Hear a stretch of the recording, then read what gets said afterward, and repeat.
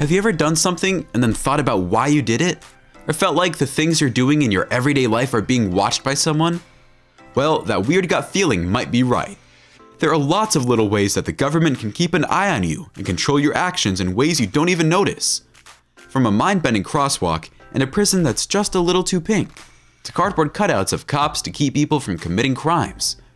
Here are 10 government inventions that control your behavior. Number 10. 3D crosswalk. Even if you add speed limits and stop signs everywhere, some people just won't care. Because of this, car accidents are one of the biggest causes of death in the world, according to the World Health Organization. Because of this, some countries have started making 3D crosswalks, or well, crosswalks that look 3D. This tricks drivers into slowing down, which in turn stops traffic accidents. Plus, what makes this method even better is that it is a pretty good solution for decreasing the number of traffic accidents for a small cost. Number 9. Camden Bench.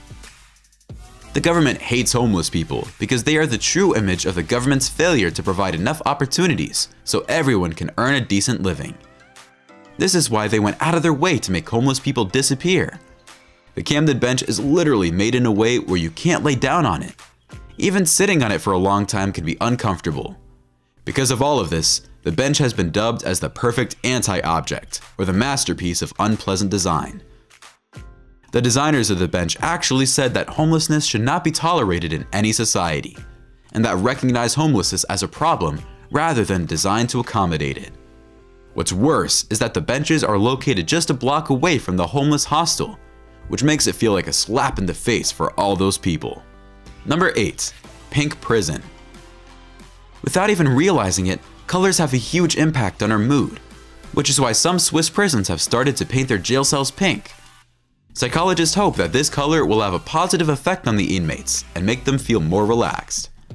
While pink was supposed to be soothing, the psychologists didn't take into account the prejudice that people all over the world hold against the color. A lot of the inmates felt emasculated because of the color, since pink is usually considered feminine. But in the end, it seems like the plan worked, since it reported that the prisoners had a drastic change in their behavior and were a lot less aggressive compared to before. However, there were a few other prisoners that reported that some of the inmates were even angrier than they were when they came in because the inmates felt humiliated. Number 7. Fake CCTV cameras. Security cameras are one of the best ways to stop people from stealing or burglary. Because why would you risk getting caught when you can just go somewhere else that doesn't have a CCTV camera? Because of this, there have been more and more fake CCTV cameras these days that look just like real ones, but don't actually work at all. What's great about these cameras is that they cost significantly less than an actual camera, and most of them are reportedly deterred by some criminals. On top of all of this, they are way easier to install since they have no purpose, so you don't need to worry about the wiring of any kind. All you need to do is mount it in place. Number 6. Cut out cops. People are obviously much less likely to commit crimes when they see cops around, but it's literally impossible to have cops everywhere all the time. But what you can have are fake cops. In 2009, life-size cutout versions of actual cops were put outside and inside a few shops. After this, the crime rate did go down by 5%, but it's hard to tell if it really was just because of the cardboard cutouts or if the crime rate just naturally went down. This has also been used as a way to get the people to stop speeding by placing the cardboard cutouts of the cops near the streets of Coquitlam. After this, 50% of the people that would normally go over the speed limit slowed because they thought that there was an actual cop there and they didn't want to get a ticket. Number 5. Crosswalk buttons. If you've ever pressed any of those crosswalk buttons, you've probably noticed that it feels like it doesn't change anything. Well, that feeling might not just be you, it could possibly be an actual thing. Well, these buttons were made to inform the system that someone was waiting to cross the road. Recent reports have explained that some of these buttons are literally deactivated, and even if they are on and working, there's still a pretty big chance that they won't really make a difference overall. These buttons are mostly here just to distract the pedestrians until the stoplight becomes red again. Number 4. Coughing billboard. If there's one annoying thing about standing near a smoker, is that one way or another, the smoke is going to end up in your face. One of the ways everyone expresses their distaste for being involuntarily smoked is by very loudly coughing near the smoker to make them feel guilty. Back in 2017, there was a billboard ad in Stockholm that was invented, but this one was a little different from the others. This billboard ad was able to detect whenever there was someone smoking near it and would literally cough back at them. The coughing would come out of nowhere since the billboard would play regular ads, but then the coughing person would come on screen whenever there was a smoker near it.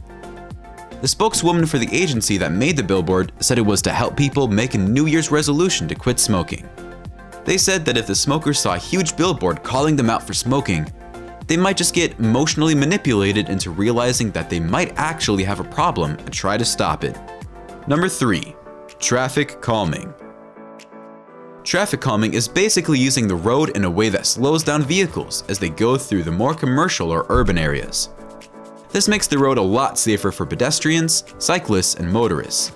This is a pretty big change for most people, since roads are seen as streets for cars. But this way, drivers are much less likely to speed up since they know that there will be people walking around. Plus, there will be way fewer traffic accidents too. Some of the ways to implement traffic calming are by putting traffic cones around or using speed bumps. Another very popular way is by using roundabouts, since drivers will have to slow down as they get near it. This way, pedestrians can get to the crosswalk safely. Number 2. Anti-homeless spikes. Spikes are usually used to deter pigeons or other animals for commercial areas. But nowadays, the government uses these spikes to deter homeless people. These spikes are being added basically everywhere, from under bridges to in front of apartment buildings. These anti-homeless spikes were criticized pretty badly, since it's flat out cruel. Many people even question if humanity really stopped this law, and if we're willing to hurt those in need rather than actually helping them. A lot of people also questioned why there is so much money being spent on making spikes everywhere instead of funding homeless shelters or making more, which would be a much better solution to this mess. This way, homeless people would actually be able to stay in a comfortable place while these areas can stay unspiked. Number 1. Uncomfortable seats. There are more and more hostile designs in basically all public spaces. From spikes to streetlights, they're everywhere. One of the main ways to keep people away from getting too comfortable in public was by designing uncomfortable seats. These would prevent people from sitting on the seat for a long time, and sleeping on these would be basically impossible. One of the examples of these seats is the learning bars in New York subway, where you can't even sit on the seats, instead you can only lean on them. Other than the leaning bars, there's also a bunch of benches in public spaces that have armrests in the middle, so that you can't comfortably lay down on them. On top of all of this, these benches usually have a very short back, so not only can you not lay down on the bench, but you also can't lean back.